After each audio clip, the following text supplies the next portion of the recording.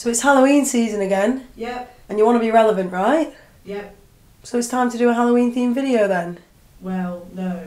Why no? Because I want it to be relevant, right? Right. So you want the video to be applicable all year round. So you can't go too hard on Halloween, because then at other times of the year, people will be like, qu'est-ce que c'est? What is going on? Exactly. Exactly. So I'm going for a loosely Halloween energied video, but just with like a gentle nod to Halloween. Like mentioning it in the intro. Yeah, exactly.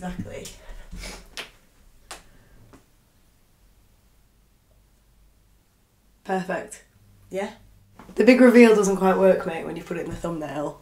Thank you to Nebula for sponsoring this video. You can catch all my videos ad-free there, plus some new exclusive content, but more on that later. Morning everyone, I'm Soph, these are my notes, and I fancied doing like a silly video kind of in the style of my rating planets on Party Potential, one from ages ago. So here we are. Today I'm going to be ranking your body's fear responses. These are my opinions, my reasoning may vary, and it's important to say this is all just a little bit of fun. The ranking system categories are going to be like this. Top tier is Monster Mash, because that song is simply a banger. A banger and mash. Then going down we have Smashing, pumpkins. Solid, unlike Ectoplasm, that's my weakest one, I will admit. Frankenfine, and then the Rocky Horror Picture No, also briefly titled Hocus Bogus. This whole thing also gives me an excuse to put wolf makeup on, which I just think is superior to normal makeup, but this is the kind of contouring I can get behind. Seasonally, I also feel a little bit like death warmed up.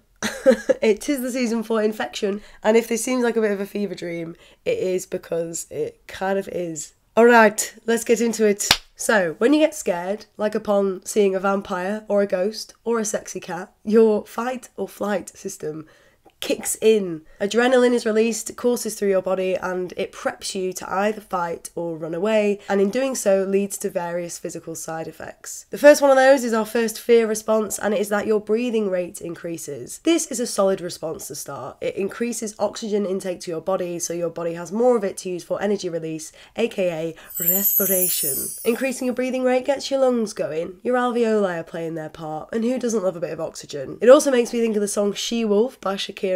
You know the bit where it's like, let her out so she can breathe, which is timely and topical.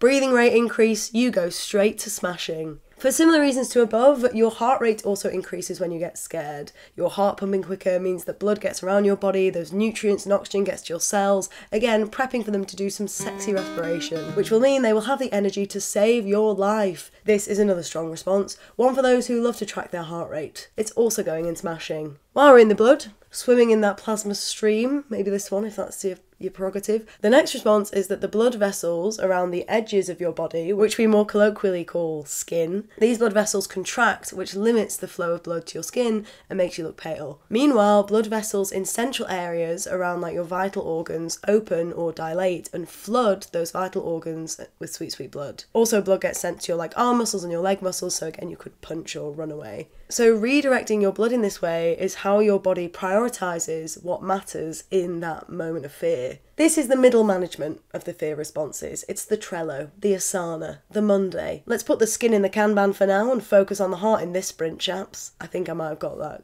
Kanban thing completely wrong, but anyway. I'm trying to make a corporate joke, guys. Trying to expand my audience. Anyway, middle management, middle tier. It's solid. But this blood redirection isn't just away from your skin. Another place that gets demoted is the stomach, because you're not going to need to be doing any digesting at a time like this. This blood movement away from your tum makes us feel a bit nauseous, but in a less intense environment, we call this sensation feeling butterflies. Now, I've made a video on this in the past, and you may not have seen it because I recently changed the thumbnail from this monstrosity. And who would click on that? I'll link it somewhere, you can watch it if you want, but basically in that I explain why we get butterflies. But going back to butterflies and fear, maybe the butterflies aspect of fear is why people think that they fall in love with like vampires and whoever, whatever, you know, so on. Bella was getting fear butterflies confused with romance butterflies. Bella Swan, what are you doing? It's basically blood-based Stockholm syndrome. So I'm not sure that a fuzzy tummy is a great reaction to fear, but in other circumstances it can be a cute little feeling. So butterflies, I'm going to put them in Frankenfine. So we're going to get rid of the butterfly And then we're just on to our eyes. What a smooth segue to talking about pupil dilation. This is where your pupils get wide and make you look like Puss in Boots on a night in Berlin. The reason this happens is because the wider your eyes, the more light you can take in, and you can kind of get as much visual information as possible, and so have a greater awareness of kind of the threats that are around you. Rocky Horror Picture, no thanks, though. Ignorance is bliss, even when I'm at risk. Next. That was threatening, sorry, I don't know why I did that. Next. Let's talk hyperfocus. So in a scary situation, your vision may be taking more in, but your mental focus is often very much directed at a specific thing. Specifically, that specific thing is specifically how you're going to survive. This is often called weapon focus in the eyewitness memory field because it's a big issue for criminal cases. If you're being robbed at gunpoint, your focus is going to be on the gun, not the dress of the perpetrator or what their face looked like. So yeah, it can make recollecting details from an event a bit of a problem. Weapon focus or hyperfocus are both quite cool names. They've got big mindfulness energy, you know, like just focus on the raisin vibes. But they can be a bit of a pain when it comes to justice. I'm going to rank this as solid, unlike ectoplasm. Next up is one that is familiar to us all, piloerections, aka goosebumps. Piloerections is like the Reginald Dwight to Goosebumps is Elton John. So basically what's happening here is when your muscles tense up, the tightening of the muscles at the base of each hair makes the hairs stand on end. And goosebumps are great for warming us up when we're cold, but what is their point in a fear context? Are they just a side effect of adrenaline without a use of their own? Well, one theory is that obviously if you've got a hairy animal and all of its hair stands on end, then that is going to make it look bigger and more formidable. Now, I'm not sure, when I'm in my normal human state, that this would have the intended consequence. I feel like I'm just picturing my like little moustache just like sticking out, like that might scare a murder off though, to be honest. Potentially. Can give it a go. Well, I don't want to give it a go. I feel like this is quite a fun little evolutionary hang-up, and it shares its name with a beloved children's creepy book series. Monster Mash tier. You deserve it. Sweating, next one, falls into a similar category to Goosebumps in that it could just be a less useful side effect sibling of adrenaline. Does it have any benefits in and of itself? Well, yes, it could help us cool down during all that fighting or fleeing that we're doing, but another suggestion for its usefulness is that smelling someone else's scared sweat makes us more primed for the threat. It's like a domino fear effect. That was poetry. Now, potentially one way that we can tell the difference is because fear or nervous sweat has a different chemical composition to normal sweat, and that's one of the reasons that it smells worse when bacteria break down those specific compounds. But again, that's a different video, which I have made. Now, I personally am a fan of smell and using smell to suss things out. I've made also another video on it related to my girlfriend smelling when I'm ill. So yes, I'm a fan of sweat and smelling. It's going in smashing. Alright, next up. You might think that when you're scared, you'll cry, a la screaming, crying, throwing up. But actually, when you're scared, tear production is inhibited, as is saliva production. So that's why when you're scared, your mouth goes dry. A dry mouth is also a cause of bad breath, and so the fear response of being dry is going into Rocky Horror Picture No. If we're talking about fears, having bad breath is genuinely a big fear of mine. This would be me before I was about to get murdered, so no thank you. But while we're on the topic, let's go back to the head honcho of the screaming, crying, throwing up trinity. A big question I had going into this video is, what is the point of screaming? So I found a study with this excellent name. It's called Human Screams Occupy a Privileged Niche in the Communication Soundscape, which I'm like, why is the scream giving me dark academia vibes here? But anyway, this study analyses screams to work out what makes them unique. And the researchers came up with this attribute of roughness. Roughness, in a sound sense, is how fast a sound changes in loudness. So screams are very rough because they show a lot of variation. Loud to quiet to loud to quiet to loud to quiet. Like, ah, ah, ah, I guess.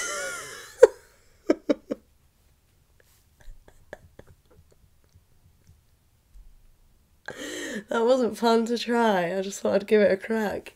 But it's not just human screams, animal screams are also rough, as are alarm systems. I guess like wee, wee.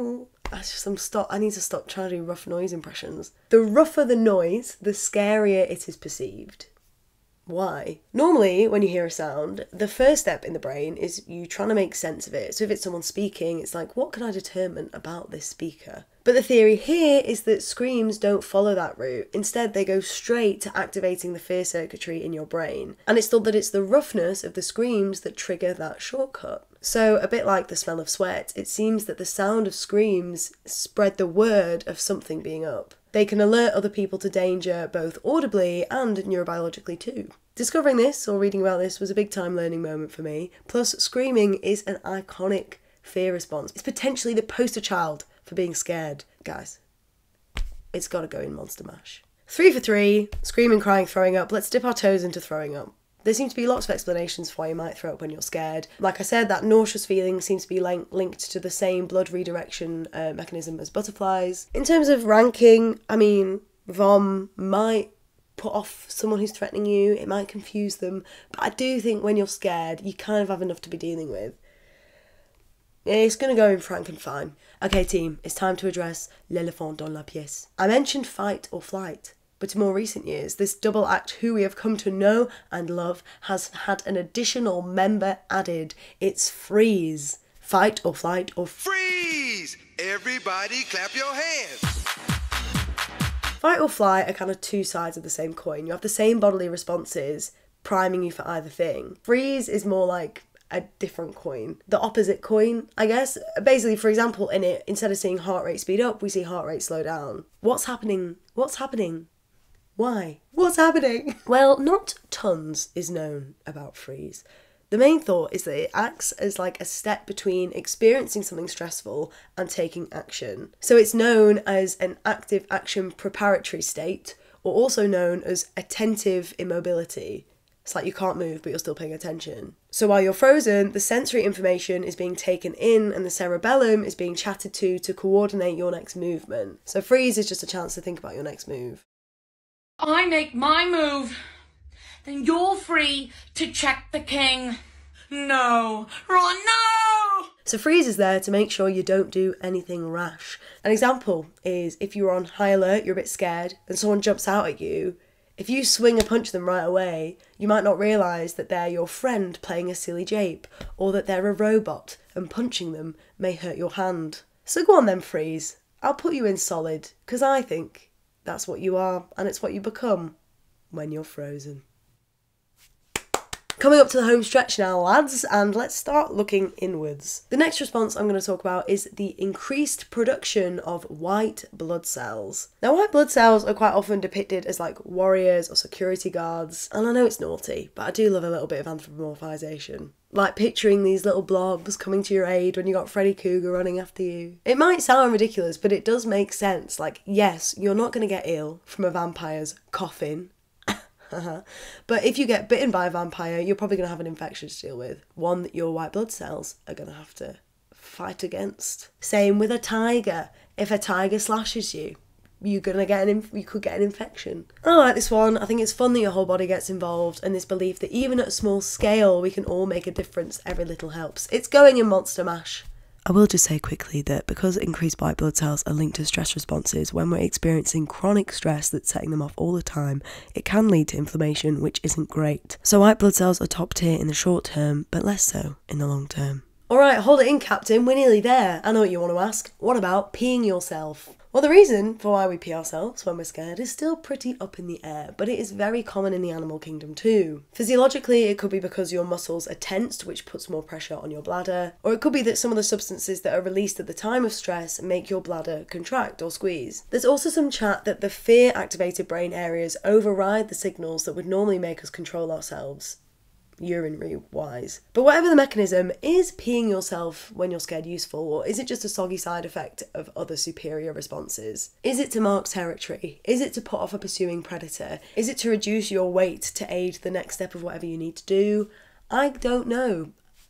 The answers aren't clear, and I can't judge what I don't know. So peeing yourself is currently frank and fine. And whilst we're here, on the loo, or not on the loo, adrenaline, for some reason, seems to relax your external anal sphincter, or, take it away past Soph, aka the ass. That's a really stupid joke. So stupid that I did a callback. That's a reason why nervous poos are a thing, and why you may poo yourself when you're scared. This feels bad. Rocky Horror Picture No. Now, I've talked a lot today about fear, but not about what really scares me. So let me share with you something that I saw the other day that's like something from a creepy book. It's this published paper titled Why Homosexuality is Abnormal by Michael Levin. Or Levin. If you're watching this at Halloween and seeking a costume, then hey, why not dress up as this? Now, I actually, inspired by seeing this paper, made a video where I go through the paper, have a little chat about it, and basically take the piss. Again, I would say that gays have chosen a higher purpose. It's called walking quickly and dressing well. Sounds like he has a taste for humiliation, because boy, this paper is embarrassing. It was a lot of fun to make, but it is a bit not safe for work, NSFW, and would definitely get demonetized on YouTube. So the video has found its home on Nebula. Okay, so you may have heard of Nebula before, and if so, don't worry, I'll be quick, but if you haven't, then hey, welcome. Here's the lowdown. So Nebula is a streaming service, like Netflix, but it's specifically for thoughtful, educational, and simultaneously entertaining stuff. There are loads of us creators on there posting our YouTube videos, sponsor and ad-free. I always post my videos to Nebula before they go up on YouTube, and the ending is always a little bit different to the YouTube version. But importantly, Nebula is not just a YouTube clone. It's full of exclusive content that is made for only there, because it is a great space for creators to try new things without sort of worrying about being punished by the YouTube algorithm for doing so. Personally, I use it as a place to make stuff that would get big time demonetized here. So my reaction to this is actually my second in a little side series called Soph's Paper Club, where I go through papers that I can't believe have got published, or that I just want to chat about. My first one was about a guy who used masturbation as a scientific method. See? Demonetizable. And now there are also Nebula classes that you can't catch anywhere else. And you can learn all sorts from these, from how to be ready for your dream job, to how to make a movie, to how to sue like a lawyer, should you need that. There's so much on there, I hadn't quite realised how much until recently, and I went down a big old rabbit hole. So the classes are really worth checking out, I can recommend them. And there are also Nebula podcasts, like mine and Simon Clark's new series. And beyond that banquet of content that you'll have access to, signing up to Nebula using my link really helps to support this channel. To be honest, I am so chuffed to even be on Nebula amongst so many other fantastic creators. And I really appreciate that Nebula are willing to sponsor me and to help me continue to try and make this YouTube thing my full-time job. And by signing up to Nebula using my link, you can help me to do that too. I really appreciate any support, honestly. As I've said before, I keep a little beady eye on my analytics page, and every time the number of sign-ups with my code goes up, I get so excited. It's such a thrill for a small town gal like me. So if any of this sounds appealing, then you can sign up to Nebula using my link to get 40% off an annual subscription. That's $30 or about £25 for a whole year's worth of stuff. That link is go.nebula.tv/Soph's notes, and it's in my description. Thanks again for all your support and for getting this far, and if you do watch my video on abnormal homosexuality ramblings, then please let me know what you think. Please do like this video if you like it, share it if you share it, subscribe if you subscribe it, and comment with how you think the fear responses should be ranked. Or just give me your favourite. Tell me what you dress up as for Halloween. Are you a wolf gal like me? Otherwise, all that's left to say is thank you so much for watching, have a lovely day, and remember, this is only lightly Halloween themed, this video, so recommend it to all your friends, all year round. I guess I should say, all year around. So stupid. Thank you, my lovely patrons, you are all the absolute best, and hello there, Puslius and Dhruv. Hello, hello, hello. You say goodbye, I say hello. Accidentally in rhyme. Okay. So forceful. Piece of rubbish. You know those people who have tattoos of their spine, but on their throat? It looks like I'm trying to do that. It's not a look. It's not a look. Did you like, lads? Did you like that? I liked it. Ugh. The jokes in this video have me absolutely howling. Oh, Celeste is home. I'm gonna go howl at her. Oh! Welcome to the end screen. I was absolutely gobsmacked at how many people commented on the last video being like, I know what a bramble is, or I got to the end screen, bramble. Thank you, people who get here. Thank you so much. Well, you know the drill, but there's a video that I've chosen specifically for you. There's a playlist of my favourites, and there's a cheeky little Patreon link. But honestly, for all the people who get here, have a frigging great day. Bye.